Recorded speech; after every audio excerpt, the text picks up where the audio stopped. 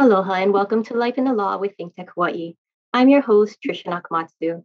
Joining me today is my esteemed co-host, Cecelia Chang, former director of the Hawaii State Judiciary Center for Alternative Dispute Resolution, and our guest, Tracey Wiltgen, executive director for the Mediation Center of the Pacific.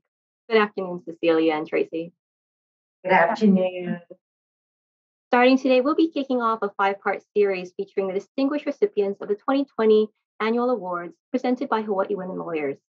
Hawaii Women Lawyers is a local nonprofit organization committed to serving our members and the community by improving the lives and careers of women attorneys, influencing the future of our legal profession, enhancing the status of women, and promoting equal opportunities for all.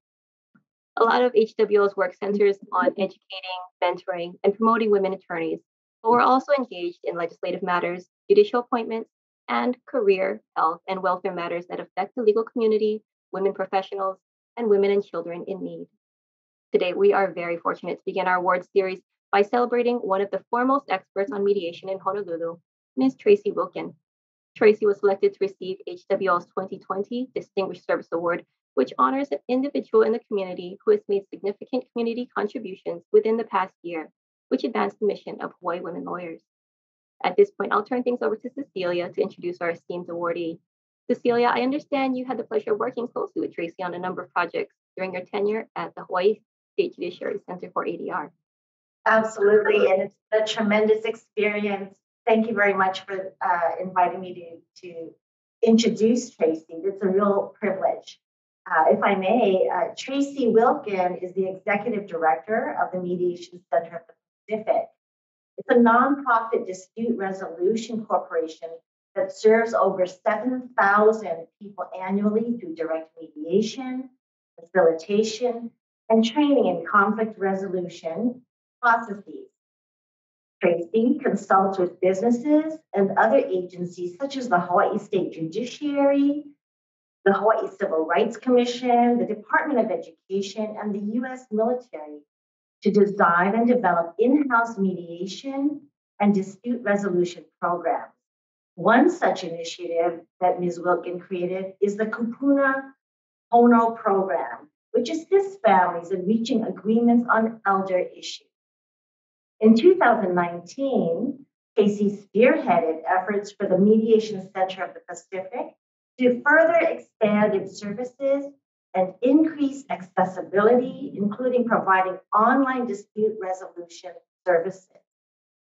In addition to her extensive work contributions, Ms. Wiltgen is very active in access to justice efforts across the state.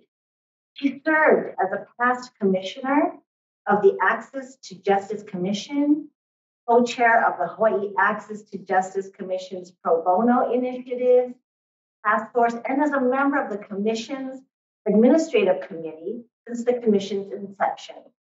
Ms. Wiltgen is currently an adjunct professor at the University of Hawaii's William S. Richardson School of Law, where she teaches mediation workshop at the law school. She also teaches courses at the Matsunaga Peace Institute and program on conflict resolution and the Hawaii Pacific University, and serves as a guest lecturer for Chaminade University. Ms. Wiltgen serves as advisory director to the Rose Perriman Foundation, as a mediator with the Transportation Security Association Council, a past director for the Hawaii Association for Conflict Resolution, a past co-chair for the Hawaii State Bar Association's Alternative Dispute Resolution section, a founding member and past chair of the Rotary Club of Honolulu's Peacemaker Committee, and a past director of the Rotary Club of Honolulu. Ms. Wiltgen served as a member of the Special Advisory Panel overseeing the implementation of Hawaii 2015 State Plan on Alzheimer's Disease and Other Related Dementias, Alzheimer's and Other Dementias Hawaii Task Force. Ms. Wiltgen has received numerous honors for her service and dedication to improve the lives of others, including the Citizens of the Year Award from the U.S. Navy Pacific Region for her work with the Navy and other federal agencies in developing an in-house dispute resolution program. The Mahalo Award from the Hawaii Speech and Hearing Language Association, for assisting families and children by providing training, facilitation, and other dispute resolution processes. The Seroptimist International Making a Difference Award for her outstanding work to improve the lives of other women, and the Hawaii State Bar Association Study Award for service towards the profession. She has also been recognized with the Hawaii Women's Legal Foundation Rhoda Lewis Award. Ms. Wiltgen received her B.S. cum laude from Gonzaga University, a Master's of Science degree from the University of Hawaii, and a JD from the William S. Richardson School of Law. And that's just the tip of the iceberg. Thank you very much for the opportunity to participate in this award. That's truly amazing accomplishments and well deserving of the Distinguished Service Award. I'd like to know for our viewers that Ms. Wiltgen, Tracey, if I may, Tracey did receive the actual physical award from Hawaii Women Lawyers in October 2020. I believe we have a picture of her there. And that was along with official commendations from the Hawaii State Legislature received in December 2020. Thank you so much for joining us today, Tracey. Oh, thank you so much for having me, Tricia, and thank you so much to the Hawaii Women Lawyers for this recognition. Greatly appreciate it. And thank you, Cecelia, for that long introduction. Way too much information. There's so much that you've accomplished. It's hard to keep it in a nutshell. I did want to shift gears a bit now and see if we can really get to the crux of your work, Tracey. We've heard about the amazing things you've done, your contributions to the world of mediation. But first of all, if you could just briefly, for those of our viewers who might not be familiar, what is mediation in a nutshell, and what makes it different from, say, litigation, arbitration? Where does it fit in amongst all those other legal mechanisms? Sure. Thanks, Tricia. I'm always happy to describe mediation. Mediation is a process in which parties in conflict work with an impartial mediator who basically helps them talk to each other in a way they haven't been able to and helps them negotiate creative solutions to their issues. What's key about mediation is the mediator, unlike a judge or an arbitrator, doesn't make a decision. And it's up to the parties whether or not they want to reach an agreement. So it's a really empowering process in that the parties have an opportunity to work privately with the mediator in joint sessions, bouncing ideas off of each other to see if they're able to reach an agreement which meets both of their needs. And if they're not able to reach an agreement, they can always move on to the formal legal process. Much more informal than going to court or an arbitration. And what's key is it's not an adversarial process. Court by nature, it's about winning and losing. It's about proving the other person is wrong. In mediation, it's about having a conversation and negotiating agreements that are going to enable both parties to be able to move forward. Yes, it really does have a special place in that legal realm then. Given all of that, why do you do what you do? What is it about mediation that keeps you excited, motivated to do this type of work, this great work, year after year? So that's a great question. And I always tell people the reason I really like mediation is I don't like being told what to do. And I think most people feel that way because that's the crux of mediation. It's the people coming up with a solution. I was attracted to this arena many years ago. I was formerly a speech pathologist when my first career, working within the school system, and I saw a lot of conflict between schools and parents regarding the needs of their children. And I thought there's got to be a better way to address these issues because schools and parents need to work together for the benefit of the child. And when I went to law school, I learned about mediation.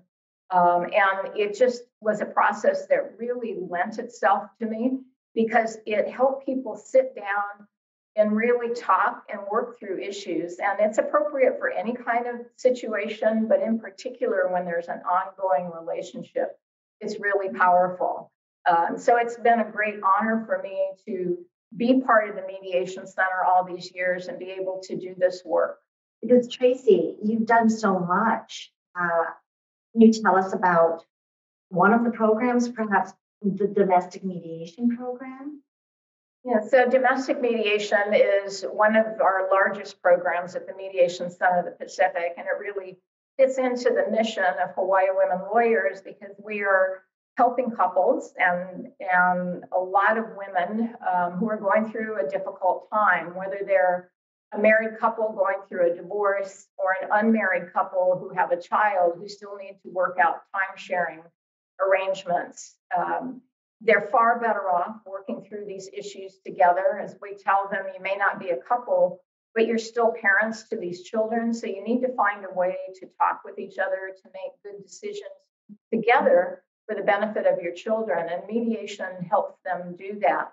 And so over the years, we've seen our domestic mediation program, we've really focused on growing it. And the number of couples that we assist has tripled over the last 15 years, which is wonderful because we see so many people come in and they're going through tough times. And by going through the mediation process, they start talking to each other in a different way.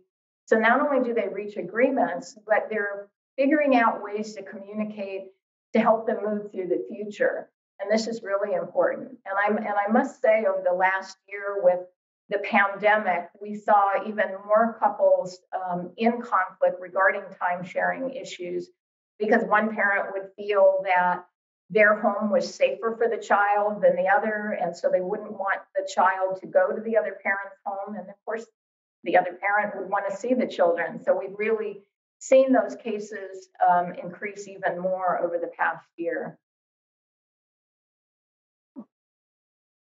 Oh, now you and another attorney, William or Bill Dara, have offered and have been offering, haven't you, long past your 200th free session on some of these domestic mediation possibilities for people contemplating divorce as well? Yeah, absolutely. You know, one of the interesting things about mediation, even though it's grown over the past 25 years and it's in the forefront, most people don't think about accessing mediation. So it's really important to get the word out.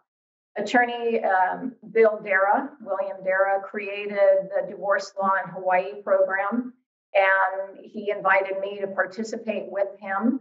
So since 2011, every month we've been providing the program for the public. It's a free program. It was traditionally at noon at the Supreme Court. Then we started at Kapolei, and it gives couples or people going through a divorce with knowledge and information about how the divorce process works, the paperwork they need, how mediation works.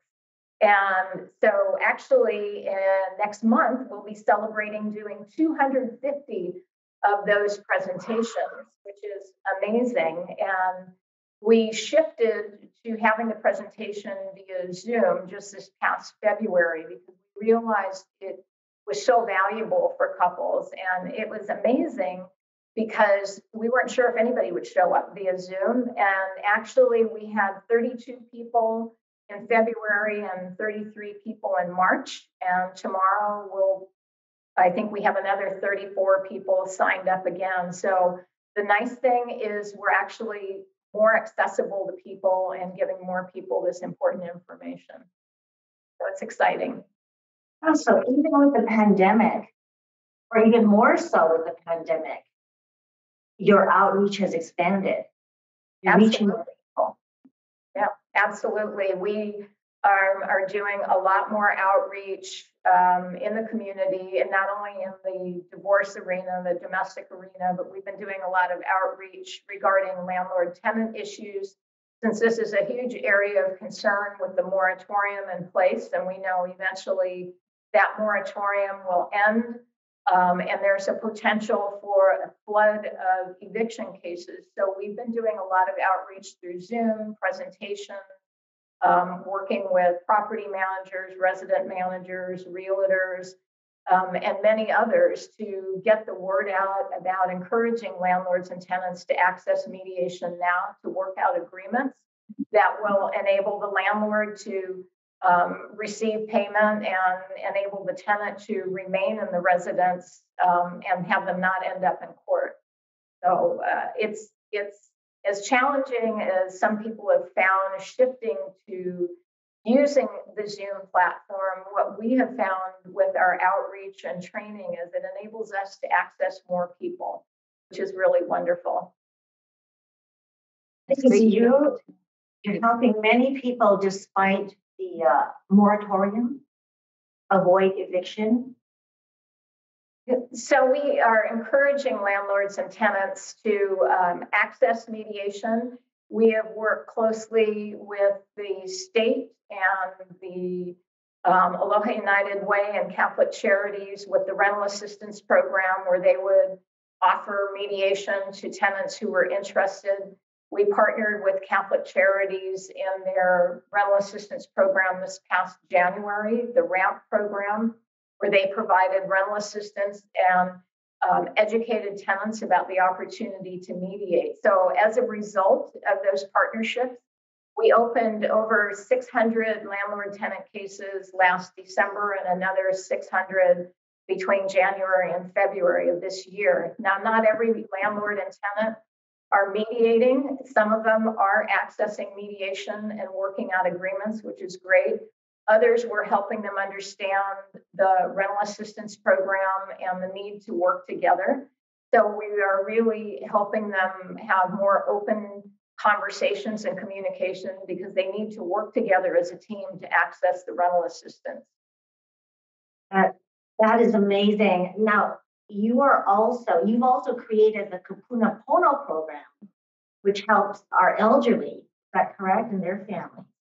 Yes, absolutely. So we created the Kupuna Pono program with the assistance of attorney Chuck Hurd, who he was very passionate about it because we recognize the community need more and more members of our community, particularly women, thus it fits in with the Hawaii Women Lawyers mission, who are caregiving for elderly family members. And there's a lot of conflict around that. Oftentimes, the caregiver is taking on a lot more than they're comfortable with.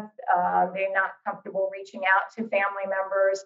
Sometimes the adult siblings aren't honoring the wishes of the elder family members. So we have a mediation program and also a family conferencing process that we created to bring family members together to have difficult conversations and basically to come up with plans that support the needs and the desires of the elder family member and working together. And that's really what you want at the end of life. You want to see your family working together, not in conflict. And this was a program near and dear to me because I was a caregiver for 16 years for both parents. And so I know how challenging it is to be a caregiver, particularly when you're balancing working and trying to give your loved one the best support possible to enable them to be as independent as possible while making sure that they're safe. So your own personal experience, was that an inspiration for creating this program? I can definitely relate to families who are working through that process. So, Tracey, with all of these programs, how do you, the Mediation Center of the Pacific, sustain them? Where do you get all of the mediators? Well, that's a great question. And we are so fortunate because our mediators are the lifeblood of the Mediation Center. We generally have about 125 mediators. We have a little bit fewer right now, more coming back as people are getting vaccinated and getting comfortable with Zoom. And they provide for most of our programs, the mediators provide the services at no cost. They're volunteering their time pro bono.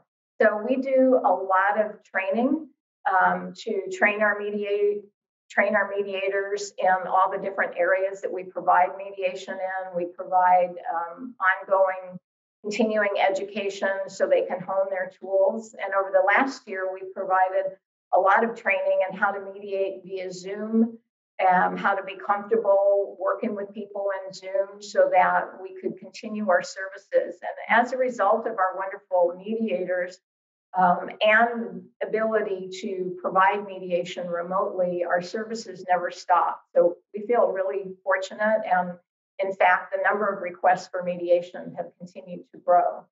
So we're really grateful to our mediators who give so much for the community and do so much. Yeah. That is Where so did you get? I'm impressive. sorry, Tricia. No, I was just going to say that's so impressive that you were able to adjust so quickly and really pivot to meet the needs of your clients and everyone that you serve in such a short amount of time during such a difficult period for the entire world. Yeah, it was a little scary initially, and once we set up the processes and protocol, and I say we because I work with an amazing team here at the Mediation Center of the Pacific. There are 8 of us, and I'm very fortunate. We work well together. They were able to adapt to the technology, and together we came up with good protocols and processes to support our clients as well as our mediators. We also were able to continue providing limited in-person services. We want to make sure that we're accessible to all. We work closely with the Access to Justice Commission and other legal service providers because we know that there are a lot of mediators out there. The Mediation Center of the Pacific serves everyone, but we are the only option for people in the lower income population. So it's important that our services are accessible. So we make sure people can come in and social distance and be safe. We have the ability for them to participate remotely. And if they want to participate remotely and they don't have the equipment, they can come to our building and use our equipment in a room by themselves. So we have really worked hard to be versatile. And as a result, as you said, we were able to transition quickly. And it's to the credit of the staff and team that I work with and the mediators who really believe in their work and are really dedicated. So wonderful to hear that you have such a dedication to access to justice, especially for some of those who are less fortunate. Thinking about, and it ties in a little bit to how you adjusted to the COVID situation, thinking about the future of how things may be evolving for mediation in Honolulu in particular, for MCP and your clients. Where do you see things going? Have things evolved in the time that you've been there? Are there opportunities perhaps for young lawyers or other professionals, students perhaps even, who are thinking, this might be something I'd like to get involved in someday? Yeah, absolutely. And I'm delighted that you asked that question. I think there's more and more opportunities for young lawyers. Generally, before it was longtime attorneys and retired judges who were predominantly the private mediators, and we still have many wonderful private mediators providing services, but we are creating opportunities. We have about 8 law students from the William S. Richardson School of Law right now who are volunteering their services for the Mediation Center of the Pacific, and we're delighted to have them. We've also been fortunate to recruit a couple of young mediators who, one in particular, he completed his master's in conflict resolution at Pepperdine. He's from Hawaii. He wanted to be able to have the opportunity to get more experience, and he's really well versed in Zoom and technology. And as much as we reopen and we'll have more in-person mediations, technology is here to stay. We will still offer mediations through Zoom. So having young mediators gain their experience and incorporate what they learn into their law practice, into the work that they do is invaluable. So I see, Tricia, that there's more and more opportunities, and we're delighted to have them be involved with us. That's wonderful to hear. And it sounds like you're going to be with them every step of the way to help develop that incoming generation as things continue to evolve over time. Ladies, I'm so sorry. It looks like we're starting to run short on time. I've had such a great time speaking with you. And Tracey, thank you for being here to discuss this area of law with us and all the amazing forward movement you've really brought to the field, especially here in Honolulu. Maybe Cecelia, did you want to take a minute or so and what are some of the highlights or takeaways you had today?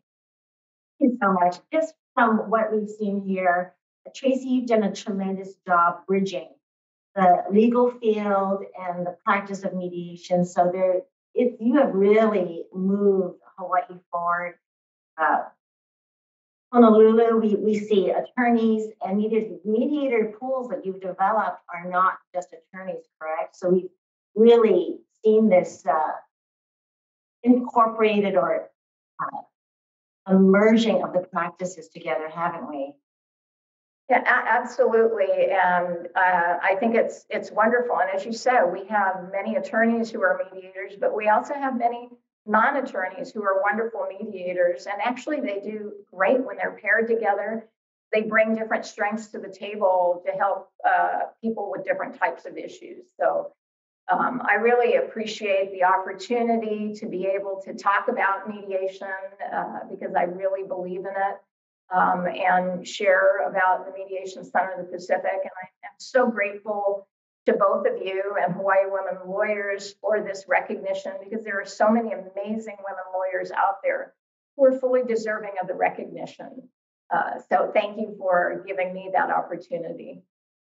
And thank you, Tracey and Cecelia, both for joining us here today. We did have a chance to show that contact information for Mediation Center of the Pacific for any of our viewers who would like more information to contact them about any of the opportunities you've heard about here today or services you've heard about here today. Thank you so much to our guest, Tracey Wiltgen, Executive Director for the MCP and HWL's 2020 Distinguished Service Award recipient. Thank you especially to my esteemed co-host, Cecelia Chang. I am your host, Tricia Nakamatsu, extending a big mahalo to you, our viewers, for taking the time to join us today. Please tune in again next week for another edition of Life in the Law. And if you'd like to follow the rest of our 5-part award series for Hawaii Women Lawyers, each segment in this series will feature a new HWL board member or officer sitting down with, remotely, of course, with a new award recipient. This is such an amazing opportunity to hear from some truly amazing, remarkable women who have been having positive impact on the lives and well-being of the women, children, and legal profession, and really everyone in our community as a whole. Mahalo to Think Tech Hawaii and Hawaii Women Lawyers for your collaborative work on these award segments. Our next awardee will be Judge Barbara Richardson for the Lifetime Achievement Award. That will be on May 3rd, Monday at 3 p.m. Until then, thank you so much again, ladies, for joining me. Always a pleasure. And to all of our viewers, ahui ho and aloha.